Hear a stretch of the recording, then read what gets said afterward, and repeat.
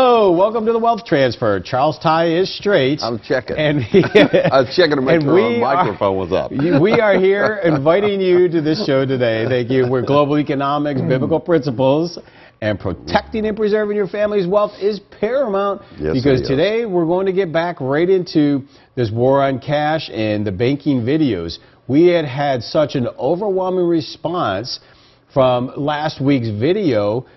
Could we replay it? So what we're going to do is play that video with the second one in the same program today, and then have some commentary in between so you can understand why was this important, and then what do you have to do in order to take care of it. So my name is Terry Sacka. I'm the chief strategist here, and we're along with Dr. Charles Vance. Hello, Charles. Hi, Terry. I'm glad that you're bringing videos on the program that substantiates what you've been teaching for years now. It's true, right? I mean, good point. Other people are actually recording this on a national basis and letting people see it. Because it's important. People think, a lot of times people think, gosh, these are conspiracy theory people. You know, they think everybody's out to get them, and the government's our friend. They need to quit picking at the government and the banking system. That's where we have our life and what have you. Well, and you know what, right there, I want to, this is very important, because a lot of people think like that. Well, sure. What are we going to do without the bank? Well, here's the very most important thing we can get out of this argument. I'm not saying no bank. I'm saying go back to we the people banking, meaning regional banks, small local community banks, because they lent based on knowing your character. Sure. But mine seen, and I know we're seeing in our society, we're becoming characterless. Meaning, you know, we're becoming highly perverted, highly immoral. We have flipped God thinking and put up Luciferian thinking. Sure. And if you stand up for Christ, somehow you're the bad guy. I have a list of 75 points of what an extremist is in this country. Well, I meet about 50 of them, maybe 60. The only thing I'm not is violent, because I could care less about trying to do something by violence, because if we have to resort to violence, we've already lost, all right? And I don't care. I'm going to sit back and barbecue. I'm going to have a lovely time with my family and my neighbors and ride this thing out. But am I extreme everywhere else? I'm extreme because I believe in the Bible. I'm extreme because I believe in Jesus Christ. I'm extreme because I'm evangelical Christian. I'm extreme because Jesus Christ has authority over all the power of the enemy, which those that wrote those documents are the enemy. They're antichrists, they're Luciferians, and they have demons. So obviously we're extremists because it was written by people who are demons, demon infected, and they may not even know it, but they're antichrists. They hate God. So you have a big chunk of our political spectrum who hates God. Jerry, you need to know this, because this is why our system is collapsing. Here's something God told me a few years ago. He said extreme believing brings extreme promises. It brings extreme results. So we have to be extreme. If we're going to be mundane and dull and just flow with the system, the system is going to control us. You're going to be like a boat that somebody launched with no motor. What you just said, I know I'm totally jumping on that. Because I know wherever the stream goes is where you're going. What you just said is exactly what America's doing. Sure it is. For the most part, we see those responding to this type of knowledge and wisdom. They're taking action, but they're small percentages. Most of America is just kind of cruising along. And I really, honestly, in their favor, believe that it's because they don't know. Well, it's so confusing out there. And the system is trying to keep them in the dark. Absolutely. Satan, the Bible says, and I don't want to try to get super spiritual with this, but Satan blinds the minds.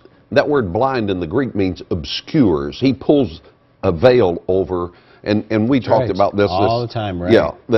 So he blinds the minds of them that don't believe. So it's a mushroom. It feeds itself. It goes to seed. So after a while, people that refuse to believe or listen to anything different will just be so consumed by the system that they'll think the truth is wrong. Well, and that's what's going on right now. Sure, and that's why the Wealth Transfer Program is here, because we're bringing you some hardcore truths about what's really getting ready to take place, not just globally, but in our country. And it's going to infect and affect your retirement standard of living, because the banking system is in extraordinary trouble. Our hard-earned wealth is in the wrong place. But if we want to be part of a wealth transfer, be viable for the church, be viable here to help feed friends and help support one another, we better be protected. So because of the high demand we had to replay the video, let's jump right in and play video number 1, explaining why the banking system is already insolvent and why you better be careful. So let's engage in this video now. The large global and Wall Street banks are the ones at most risk because they've been gambling with depositor money on risky derivative bets and other speculative investment devices, which means that when, not if, these bets start going bad, the banks will be on the hook for their deficient value.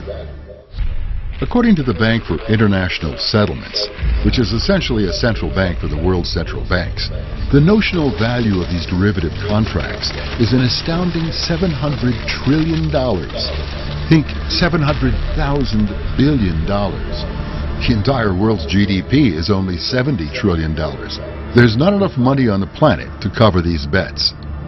What most people don't understand is that once you give a bank your money, the money is legally no longer yours.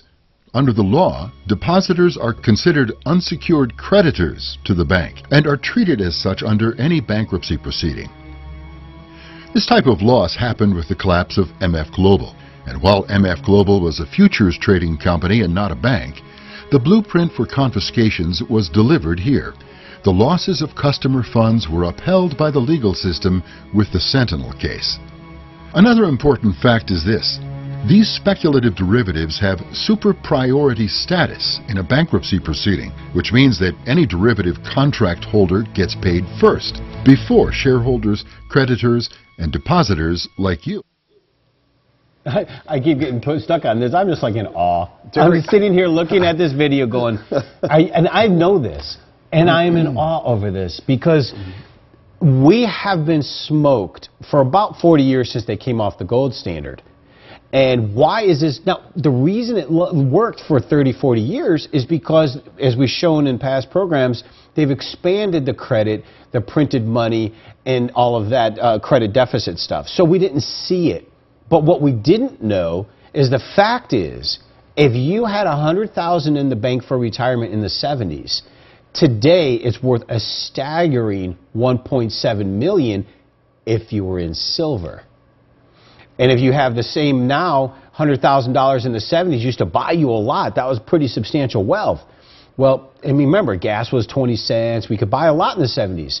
Well, $100,000 today doesn't buy you almost anything it did, right? Look at housing, cars, clothes. Everything's more expensive. So for those who stayed in paper money, they lost substantially over these decades. Those who stayed in God's money and constitutional money, which was silver, have gained tremendous wealth. Granted, the price didn't skyrocket right away. It went up and down, but it's boring. You buy this hard tangible asset, you stick it in a vault. Oh, that's not exciting. You don't have to, you can't wake up and look at the stock prices. You can't call your broker and feel really, really special. Well, look what they're doing. We have reports from all over the country that stockbrokers, financial advisors, accountants, bankers are verbally abusing people who want to take their money, are almost violent, verbally violent towards their intelligence, insulting people who want to take their money. Go and try to get your money out of the bank, you can't. And try to take your money out of an annuity, it can take months on end. And I've even heard annuity people fire back. Well, that's not accurate. Variable annuities, but not fixed annuities. You can always get your money. You're missing what the point I'm saying. Try getting the company to give it to you. We have the reports. We have audios of this taking place. So while this is happening, while we're unraveling behind the scenes, the apocalypse, aka, right, the unveiling of truth, we better get properly positioned as a kingdom, and this is why this is important. So let's start with an education. Register on our website. Give us a call. We'll guide you if you want to. If we can't do it, we'll guide you to who can. But more importantly, get educated. Here's where you can start. Cornerstone Asset Metals is here to help you protect and preserve what you have worked hard to gain.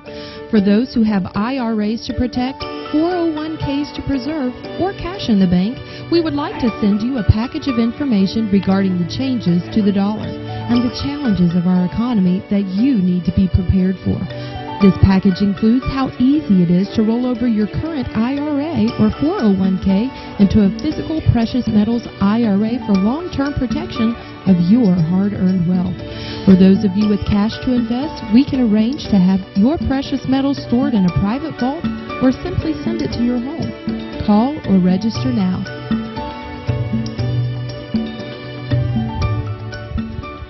So the second part of this, FDIC, a lot of folks think the FDIC, the Federal Deposit Insurance Corporation, That sounds important. guarantees their money in the bank. I don't have to worry. It's guaranteed for $250,000. Well, maybe you ought to take a look at the law. And by the way, the FDIC bylaws say, remember, corporation, not part of the government. They insure the federal bank. They're not government. They're a private banking consortium. And by the way, the bylaw says they have 99 years to pay you back. Good luck, right? That's almost hilarious. I'm sure we're raptured by then. So we want to get into this in the next video here. The FDIC is actually, for the things that I read, said it's owned and operated by the federal banking system. Exactly. Well, that's the federal banks insuring their own bank? Well, they set money aside. Yeah, but how much? $25 billion. Yeah, but how much is that relative to how much is in the bank? There's trillions and trillions and trillions and trillions In the of bank. debt. We saw that. Debt. Yeah. The Federal Reserve is trillions in debt, and they have $25 billion to back them up. Set aside, yeah. So it's just ridiculous. They're broke. Sure. Right. Now they could do that if one little bank collapsed. Yes. But if there was a series of banks that begin to collapse, big time trouble. That's why the government steps in. Yes. And has to bail these people out. Well, and that's what happened in 2008 now. Yeah, 2008, these banks were collapsing. Lehman Brothers, Bear Stearns were going down. Yep. And the government stepped in, and I know because I have banking clients. I have clients at Cornerstone that come from banks that are very high up in the chain. And they told me the stories about what happened in 2008. The government forced them to take the bailouts, forced them to merge in certain relationships to an extent. Now, you know, there's a movie out there that doesn't look like the government actually did. The bankers do have some autonomy, but it came down the line, if you're viable and you want to survive, you better do it. And so what happened, these banks are going out, the bigger banks swallowed them up, the bigger banks that were too big to fail became even bigger and now more powerful. And I'm advocating two schools of thought, which I'm just a little one, but I'm a little fish in a big pond with a big mouth. In the sense that I'm going to say one thing, two things we should have always done in the Western world, and I hope some intelligent, powerful people catch on to this. One, after this takes place and we have an economic meltdown, social unrest will definitely be happening. But then we go back to common sense, regional, local banking. Get rid of the commercials. Two, get rid of Keynesian economics and go to Austrian economic philosophy. Do your homework on it. Austrian economics states saving money and producing things. If we did these two things in America, we the people could be viable and have a nation. If we don't, and we follow the prescription of these Marxist, socialist anarchists who are trying to run around saying everyone else is the hater when they themselves are the hater, we will be slaves to the system choice. So let's go into the second video because you think you're safe. Let me show you why you're not, and then let's show you what we can do about it. If you think that the FDIC will still come riding to the rescue, consider these facts. This chart will look at three figures. the FDIC insurance fund balance, the total deposits in U.S. banks, and the total derivatives exposure of the big banks. The FDIC has approximately $25 billion in its fund to cover losses. The total deposits in U.S. banks totals $9,283 billion. The U.S. bank's derivatives total is $297,514 billion. The FDIC could only cover 0.25% of all deposits, and the FDIC could only cover 0.008% of the derivatives. Looking at the FDIC Bank of England joint paper summary, the text clearly says that in the U.S. they will use the powers granted under the Dodd-Frank Wall Street Reform Act, and losses will be assigned to shareholders and unsecured creditors. Remember that as a depositor in a bank, under the law, you are an unsecured creditor. Moving further on down in this document, the text clearly says that the strategy for a failed global systemically important financial institution will be to assign losses to shareholders and unsecured creditors. Going further down the same document, you will see that the text clearly says that a resolution strategy for a failed globally systemically important financial institution will be to assign the losses to shareholders and unsecured creditors. Remember that you are now looking at an official government document and the plans for confiscation. Now, we're going to have to hope and pray nothing bad happens, right? That's the point here. That's the point. And I'm being facetious. No, obviously. I'm being serious. When you're facetious, I know that. That is so truthful of the reality. Bottom line, if we do not do something to protect the kingdom's assets, I'm not talking individually here. This is a kingdom principle for me. God directed us very clearly, build Cornerstone. He said he'd fill it. Why? The kingdom needs to be properly placed. Sure, I get people that make comments like, oh, you're just doing it because you want to sell the silver. Go somewhere else if you don't want to come to us. You've said it ever since we started this program. I'm here because I have a mandate given that we better get protected in the kingdom, because if we lose our resources, we will not have the ability to help our neighbors, to feed those that are poor, and to sustain the church's fight against the onslaught of these Marxist anarchists attacking God. I've been in church all of my remembering life.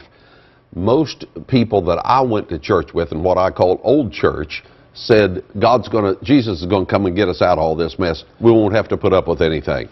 Tell that to the people in Haiti. I've been there 3 times. Tell that to the people in India. I've been there. Tell that to people all over the world. Right. Tell that to them, because they're already experiencing some absolutely horrible things because they allowed people that shouldn't have been in leadership to take leadership of those countries and destroy the economy that was there because of the banking system. And you know, in all fairness, this has been our history. And all through history, the kings have dominated. All through history, you know, we were the serfs. And it's just serfdom. And I'm just saying we in America were different because we, the people, formed this Constitution. And Thomas Jefferson said that a criminal and the government are one and the same, but let the chains of the Constitution bind the latter before they become the former. And he was just really trying to say that corruption and greed and Luciferian fear and control and slavery comes from unchecked balances of power. The Constitution set up a check of balance. Problem is when you have a leader that then takes it into their own hands and runs away with it, becomes more of a tyranny than anything else. And it's all happened through history. It's not just in America right now. It's happened all through our history in the world. And so what I'm saying is we were unique, though. We established a Constitution based on God and principles of the Bible. Most nations in the world, almost all, their constitutions were written by man.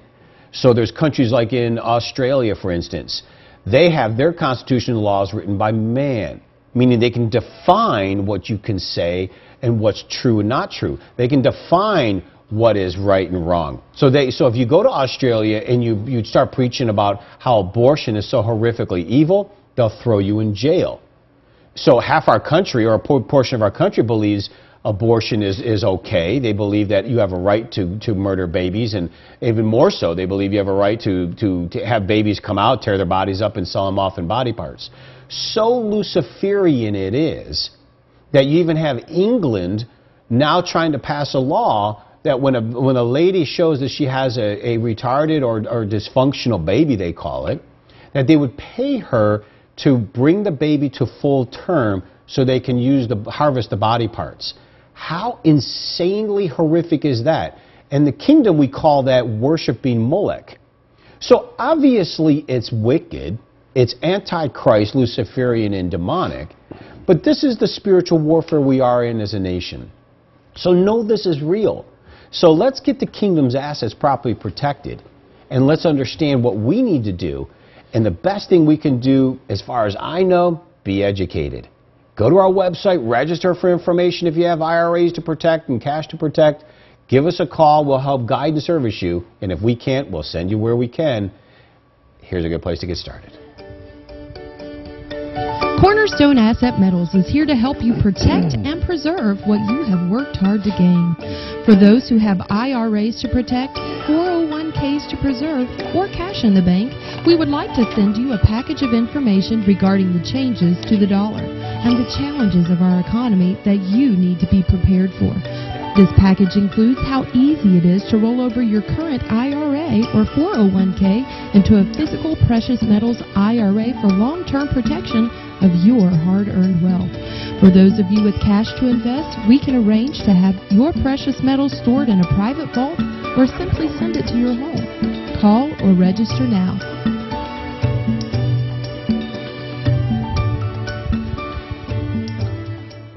Now, Charles made a good point that we just have to hope something drastic doesn't happen, because I do believe our system is built to sustain a handful of things. But I'm here to say the power has shifted, and there's something taking place globally, and it's coming after us. I personally believe we're probably reaping what we've sown with the politics we've been showing and how we've destroyed Jesus Christ in our culture over the decades. But look at, now this is an example of what I mean. The only thing viably keeping the United States wealthy was an agreement known as the petrodollar. The petrodollar is what we did in the 70s when we came off the gold standard, and we said, okay, Saudi Arabia, you guarantee that everyone who has to buy oil in the world uses an American dollar, and in turn we'll back you up militarily. And of course, AKA Iraq, Afghanistan, all these wars, Saudi Arabia has been in the middle of that asking us. So we're protecting our interests, because if we lose that ability, meaning every country in the world then needed an American dollar to buy oil. Everybody needed oil. Therefore, they needed American dollars. Therefore, we had this so-called American dream. Now, here's something very important. Check these images out. Let's go back to the centerfold so I can show this. Watch this. This is the Saudi king giving our president this medallion, this gold medallion. And this is when he first started. Everything was still looking good. But then the attacks had started to come from the China, the Iran, the Russia. Then everyone saw the policies we were instituting and freaked right out, right? And we've really lost our grip. Now, look what happened. Notice that necklace. And you notice the king of Saudi Arabia is taking it. You notice how he's getting ready to take it? Do you know why he took it? Because he gave it to him, the president of China. You notice he's got the necklace now. You don't believe that China is coming after our dollar dominance. Well, our so-called friends do. They know what's coming, Charles. They know our petrodollar is weak, and they're going to go to a currency system soon, basket, and China, Russia, and India are leading the way. And so I'm going to end this program. You take that visual graphic up all you want, because I'm merely here to say this is so essential for us to get the shift taking place in our society. So let's get our relations right with Jesus Christ. Let's pray. Let's read the Bible to one another. pick up a chapter. Start in John. And matter of fact, I'll give you a little tidbit that I'd love to get into sometime. Genesis 1:1 says, in the beginning created God the heavens and the earth. That's written in English. But in the actual Hebrew interlinear, it says, in the beginning created Elohim, which is plural, gods. And then Aleph Tav, the first letter and last letter of the Hebrew alphabet, was there. No translation to English, so we never knew it was there. Genesis 1:1 really says in the original text, in the beginning created Elohim, plural gods, I believe Jesus Christ, Holy Spirit, and God, through the strength and covenant of the cross, because Aleph means strength, Tav means sign, seal, mark, covenant, cross, the heavens and the earth. In the beginning, God created, through the strength and the covenant of the cross, the heavens and the earth. Man, boy, I'd love to teach on that someday. It's that Aleph Tav is all about 6 times through the Old Testament. And if you understood that, you'd realize how real everything spiritual is. Get to know your God. And until next week, we'll pick this up and show you what's really going on with the gold and silver movements to the east. And until then, God bless you. You can watch these programs on demand 24/7, CornerstoneAssetMetals.com. Be sure to tell somebody about the broadcast. We'll be back next week, same place and same time. We'll see you right here for more of the Wealth Transfer. Cornerstone Asset Metals has focused on using gold and silver reserves to protect your assets from volatile currencies. Another hard asset that is just as important for your sustainability is food. We believe that preparation is a key to being successful in an unstable economic environment, so we started Cam Ready Food just for you. The Bible tells us that Joseph used the resources of Egypt to prepare for a global famine by storing up food in a time of plenty. His preparation not only preserved the lives of his family, but many others as well. At Cornerstone, we believe the time is now to re-examine this biblical lesson so that you and your family can be prepared for any disaster, job loss, food shortage, or economic instability. You can start preparing today by visiting our website, camreadyfood.com, because food truly is the ultimate currency. Cornerstone Asset Metals is here to help you protect and preserve what you have worked hard to gain. For those who have IRAs to protect, 401ks to preserve, or cash in the bank, we would like to send you a package of information regarding the changes to the dollar and the challenges of our economy that you need to be prepared for. This package includes how easy it is to roll over your current IRA or 401k into a physical precious metals IRA for long-term protection of your hard-earned wealth. For those of you with cash to invest, we can arrange to have your precious metals stored in a private vault or simply send it to your home. Call or register now.